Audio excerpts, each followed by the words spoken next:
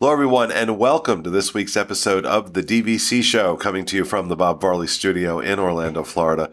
I'm your host, Pete Werner, joined at the table this week by my good friends, Amy Krieger. Hello. Paul Krieger. Hey, everybody. And Derek DeBoer. Hey, now. Along with our producer, Mr. John Sakari. Hello, everyone. And just a reminder, this show, along with all of our DVC content, brought to you by the world of DVC, which includes DVCResaleMarket.com, where you can pick up a great resale contract from a wonderful agent like Mr. Derek DeBoer.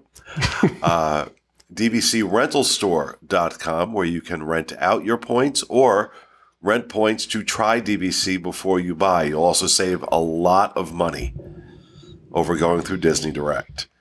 And, of course, MoneraFinancial.com, where you can finance your DVC purchase.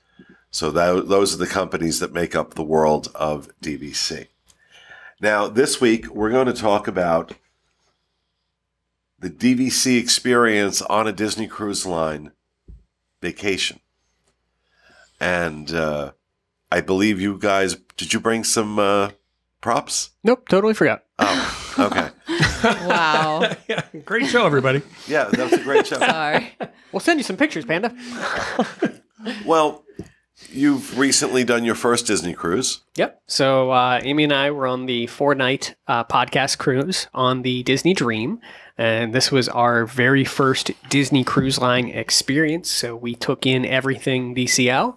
And of course, us being DVC nerds, we wanted to sort of see what all there was to do that was Disney Vacation Club related too.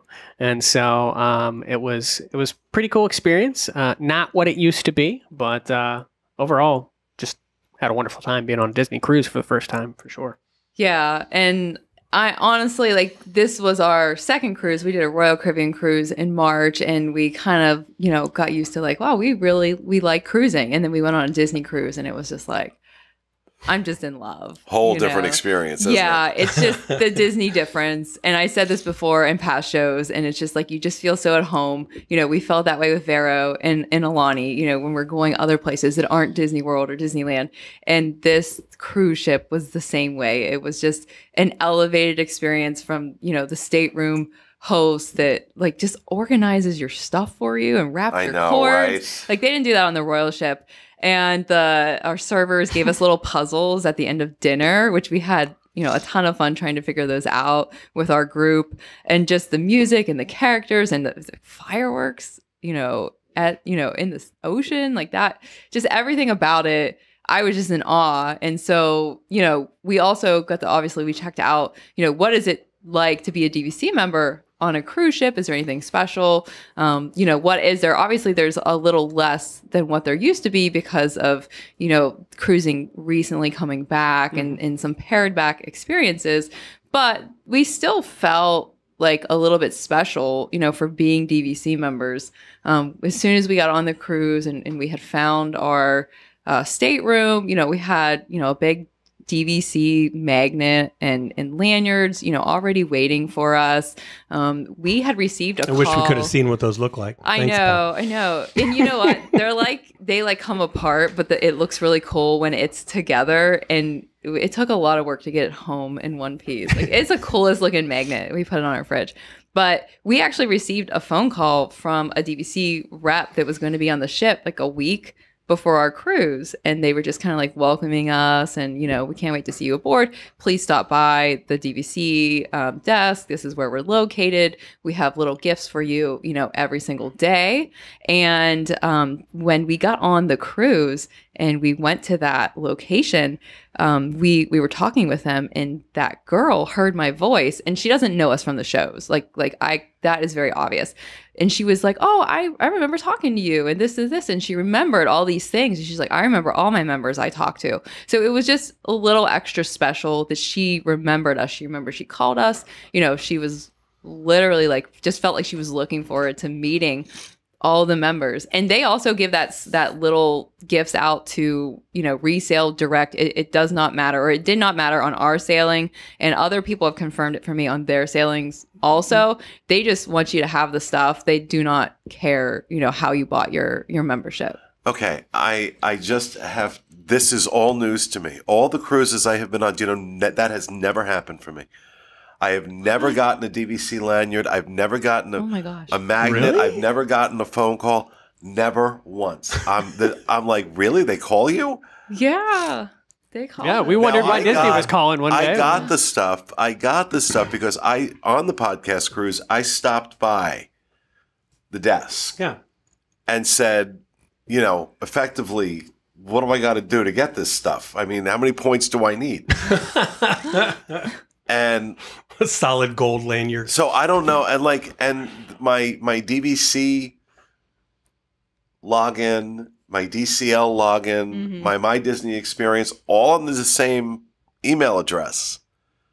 Like when I pull up my stuff on my Disney experience, it says, annual pass holder, DVC. So I don't know why. I don't know. Yeah, you got the shaft. No, Yeah, it did come up as so. Our guide is Gib McCain, and So's mine. Yeah, and so it did come up. I believe when they called, it does come up. It said Gib McCain Yeah, it because I does. had labeled it like You when had he had labeled, called like, the us direct before. line as I'd Gib labeled McCain, it, so. but it was yeah. So that's just whatever number that they use. So yeah, I'm sad to hear that you didn't get I'm the trying call. to remember the names. I know Christy was one of the ladies. think Tori was one of them. Was the one that remembered us. I'm so sorry if I forget that. I think that was her name. She remembered you and you forgot her. I know. I looked at her. And I'm just really bad. I was a teacher for like 11 years, and so every year I would like work to learn. Like I had like 120 something kids a year, and I would try really hard to learn their names, and it took me like a few weeks. But then like new ones would come, and I just think that like that 11 years of that in my brain is not good with names anymore. I don't know. I'm terrible with it. I have no room to judge. I am so bad with names. Oh my gosh. Faces I remember, but names? Yeah. But the stuff that they gave away, did you get any of it? I did when I went there and said, basically, Gimme. who do I need to talk to? Stood at the desk. Like I'm seeing these DVC magnets on doors. Hello. I can tell you, it's actually very strange because I did work on the Disney Cruise Line with the Disney Vacation Club team for many, many, many, many years. And it's a well-oiled machine. So basically, it's a whole cruise department. So every cruise, they know exactly how many Disney Vacation Club members are going to be on the cruise, whether you paid cash for it or whether you use points for it or whether you used a combination of both. So there's teams of people that's their job is basically, a week before the cruise, they will go through a printouted sheet to say, here's Paul and Amy are coming on the 4-night dream. Here's their phone number. I just want to reach and I want to connect with them. In the old days, it used to be because the purpose of that call was to invite every member to the, basically it's a member celebration that it would take place at the exact time on embarkation day. And it would be in the D lounge and you'd come and watch a presentation and we'd give away, prizes and we'd do raffles for all kinds of cool things. That's where folks would come and get, lanyards and we'd give them magnets and all that stuff. So it's a well-oiled machine. Like I said, we know exactly all the staterooms. And we Not would- exactly. Minus P. a slightly rusty machine when it comes to you. Which is so strange. Because, we would have that printout. And when we would get on board at the start of every cruise, so as people are still arriving, we'd normally get on the boats pretty early. We'd have the list of all the staterooms with all the members. And we'd say, okay, I'm going to cover all the members and put magnets on their doors. So by the time you got there as a member, you go to your stateroom and you go, oh, look, they have a little welcome magnet. It was us covered in sweat running around every single deck of the ship. And some cruises would have hundreds and hundreds of members. Now, you do know that the doors on the concierge level, yes, they can't put magnets on those Correct. doors. Those doors are different. It won't stick. We'd have to stick them in the fish extender. Yeah. It's an excellent point. So, you would go around and put the magnets on the door along with the invitation to come to the member celebration, which is at that certain time. So now I think it's just a way of kind of just touching base because they just want that FaceTime with members. Because when you're on a boat, that's why I love selling it on the ship so much, is because you have a captive audience, and B, members are the best spokespeople that you have for Disney Vacation Club, for the most part.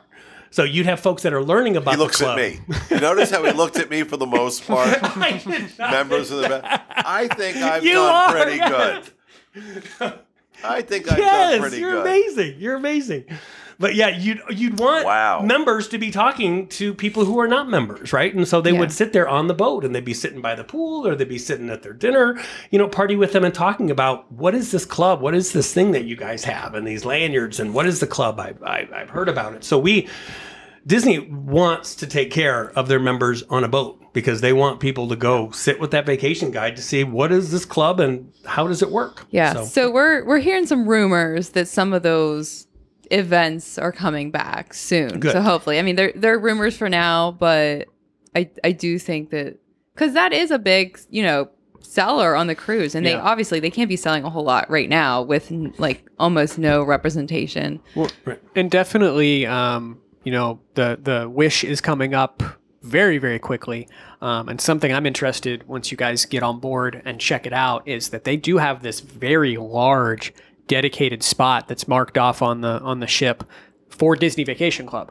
So I'm wondering what that Disney Vacation Club experience is going to be like on the Wish, because it looks like, based off the size of the area that they've marked off on one of like the main decks, like around the shopping and all of that there's going to be a much more invested presence in that area. Whereas, I mean, previously the presentations were like in the D Lounge. Yeah. D Lounge and stuff like that. So it's probably going to be our Matterport tours. Yeah, really. Just going to say. Yep. I Drive Basement Part 2. Yeah. It's going to be on the ship. Maybe they'll use the ship ones too. Come down to deck 1. But the things they gave you, it wasn't anything earth shattering, but it was, like a pin one day, a luggage tag another day. Do you remember the rest of them?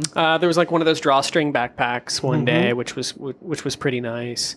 Things that you've already had, so they were definitely pushing the is it the Pass It Forward, or I forget what it's called. Dream It Forward. Yeah, which is the referral program. Yeah, the Dream It Forward referral program. So they were really pressing you as a member to make sure, like you said, sort of share that with other people on the ship and stuff like that, and get your we actually did do a Dream It Forward. We had some friends from back home in Wheeling recently that were looking to purchase. They talked to us, and so we gave them our referral code. It saves them some money. Yeah, so they save $500, which covered pretty much their closing cost. Yep. And then we got a $150 gift card, which we used to go out to eat. So, I mean, it's kind of a nice program if you can, if you find people to use it. Yeah. But the other thing is that just the cast members that were the DVC cast members that were at that booth, they were really great to talk to. Like, we just had a lot of fun. I did find the names. Tori, Blair, and Christy. I did know her name. See? Tori. Yeah. She's the one that remembered me. And so, yeah, she was very nice. So they were awesome. Good job. I'm so glad I didn't get that wrong. But yeah, Tori, Blair, and Christy, shout out to you guys. You guys really made the experience, like stopping by the booth, extra special. And they gave us trivia. Yeah, like, they gave us like a little. I know, and I told them it was like regular Disney trivia, and I was like, okay, I want DVC trivia tomorrow, and they were like, okay, but then we didn't have time to stop by that last night. We didn't make it back on the last night, But yeah, so definitely a different experience overall than from what it used to be, but still super special to be there. And just again, Amy and I, this was the podcast cruise. We booked this cruise direct through Dreams Unlimited Travel, but we don't necessarily advocate using your points for a cruise, and I just wanted to get that point across as well today. It's a terrible use of your points. Yeah. Terrible. Try when you're on the boat. And we did a lot of cruises. And of course, when families come and sit down with you, the first thing that they want to know is, well, great, well, I can use a membership on a cruise, right? Well, yeah. Great. So how much is this cruise like right now? And you're like, oh my God, you're on like the New Year's Eve fantasy cruise. It's like 8 million points. So it always had to come down to, yes, you can. But like you said, Pete, it's just not a good use of points. So you're playing this like shell game of like, well, if you take an infant and put them over here, and then if you book points on one, and if you have red hair over here, you could kind of move all the points around.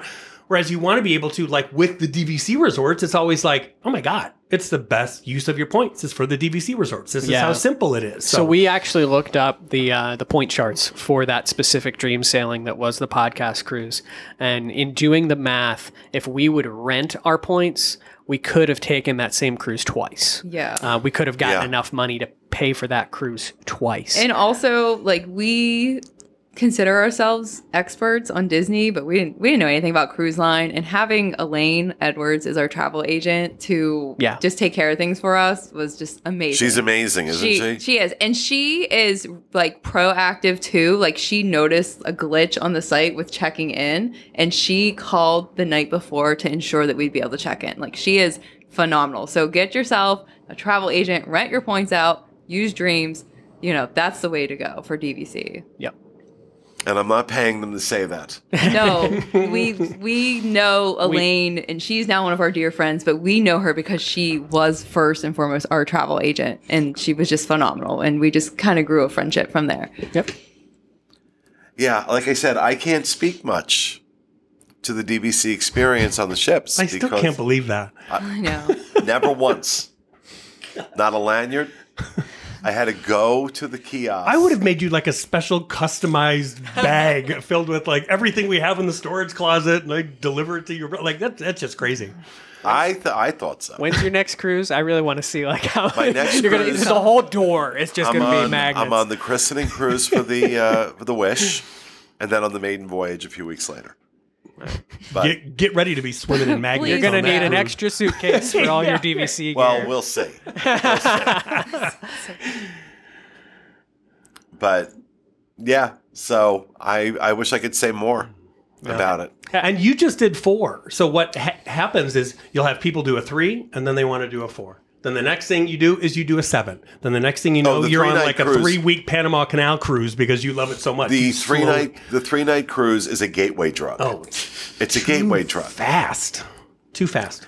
And it happens, you don't even bother unpacking because by the time By the time boat drill's done, you got to go. you got to go. So, yeah. We did our placeholder, and so we want to do a 7, right? Yeah, we want to. Like, Yeah, I think we'll use the placeholder for a 7 for sure. We've got the Wish coming up in the Yeah. fall, so that'll be another 4-night. But yeah, you definitely want more. Our first cruise ever was 3 nights on Royal Caribbean, and that was just it's a tease. Like it's you go to sleep and you wake up and you're getting off. And Well, it's as like- you know now, the Royal Caribbean experience is very different Yeah, from the yeah. Disney experience. It's just an entirely different.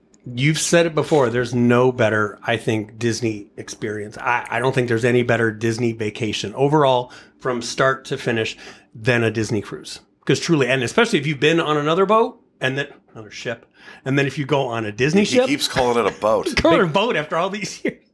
But if boat. you do one and then go on Disney, that difference from the service to the food to the accommodations to the cleanliness to everything, it's hard to go to another cruise line. It really is. Yeah, and I think I keep coming back to people ask like why buy into Disney Vacation Club and all of that, and it's really you're prepaying for your future vacations, and this is one of those things. So that maybe your kids grow up someday, you don't want to go to Walt Disney World as much, but you've prepaid, you've got that value in your points, and then you can take that value and go on cruises now, or you can go to do an ABD. You have so many options at your disposal, and you've already bought those points and bought into that, and they have a very, very good value associated with them. They really So- do. Especially, like as you said before, rent them out. Yep.